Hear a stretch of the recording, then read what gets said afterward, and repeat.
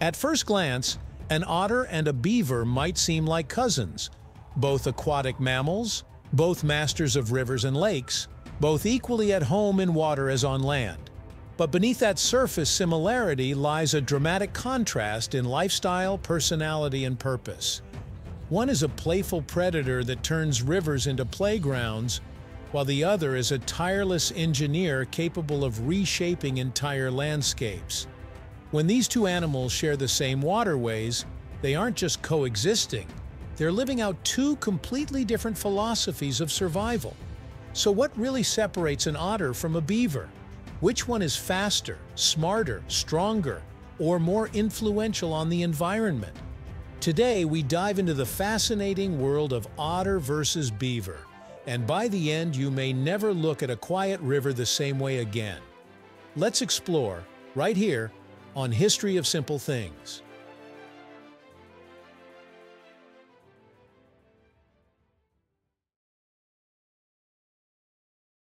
Otters and beavers may both be semi-aquatic, but their bodies are built for very different jobs. Otters have long, sleek, flexible bodies designed for speed and agility. Their powerful tails act like rudders, helping them twist and turn effortlessly underwater, while their webbed feet give them explosive acceleration. Their fur is incredibly dense, one of the thickest in the animal kingdom, trapping air to keep them warm even in icy waters. Beavers, on the other hand, are stockier and heavier, built more like tanks than torpedoes. Their most iconic feature, the broad, flat tail, is not just for swimming but also for balance, fat storage, communication, and even temperature regulation. While otters look aerodynamic and playful, beavers look sturdy and purposeful, as if every part of their body was designed with construction work in mind. One of the biggest differences between otters and beavers lies in what they eat. Otters are carnivores, and highly skilled ones at that. Their diet consists mainly of fish, but they also consume frogs, crabs, crayfish, mollusks, and sometimes even small mammals or birds. Hunting is an active process for otters. They chase prey underwater, use their sensitive whiskers to detect vibrations, and rely on sharp teeth to secure a meal. Beavers, by contrast, are strict herbivores.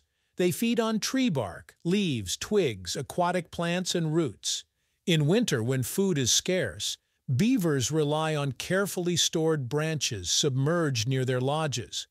This difference in diet shapes everything about how these animals live.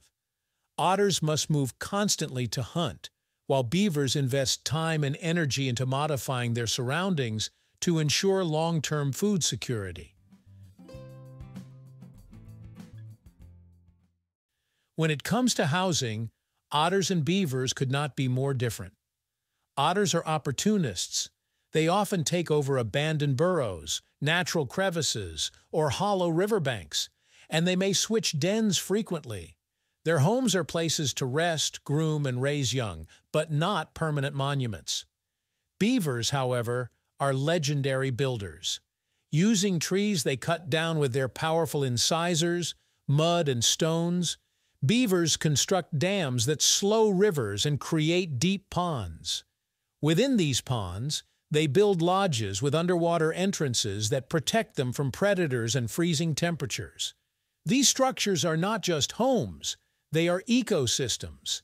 Entire wetlands form around beaver dams, supporting birds, fish, amphibians, and plants. In this category, the beaver isn't just an animal, it's an architect of nature.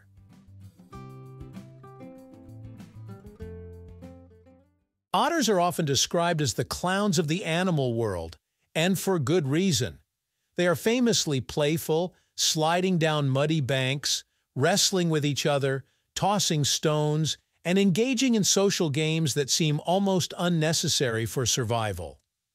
This play is actually important. It helps young otters develop hunting skills and social bonds.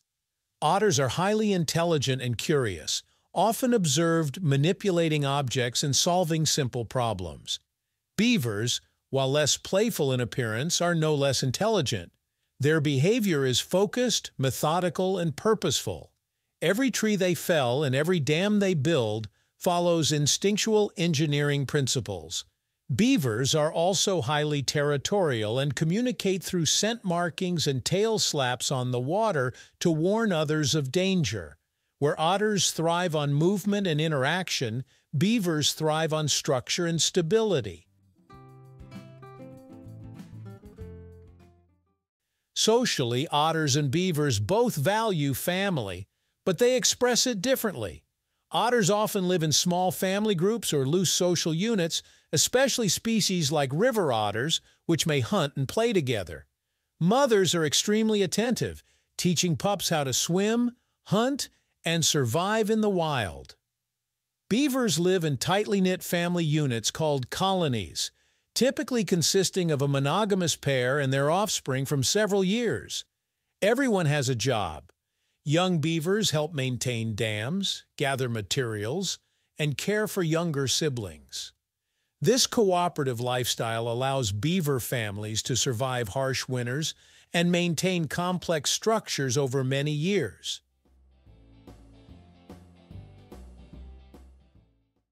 If we compare environmental influence, beavers clearly dominate. Their dam-building activities dramatically alter landscapes, slowing water flow, reducing erosion, recharging groundwater, and creating wetlands that support biodiversity. Many conservationists consider beavers a keystone species because their presence benefits so many others.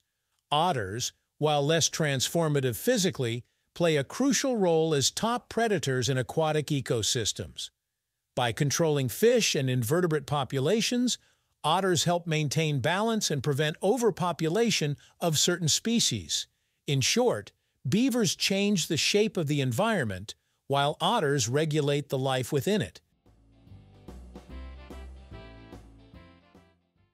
So who wins in an otter versus beaver comparison? The truth is neither, and both. Otters win in agility, speed, and playfulness, embodying adaptability and intelligence through movement and curiosity.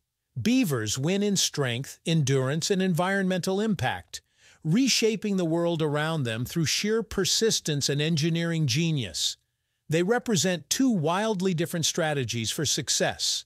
One thrives by mastering motion, the other by mastering structure.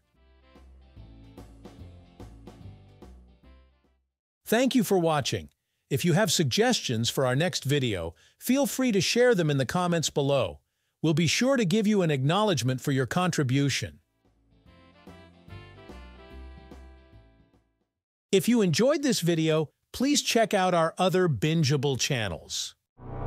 Thank you for joining us on this journey through the history of simple things. Don't forget to like, subscribe, and stay tuned for more stories woven through the smallest details.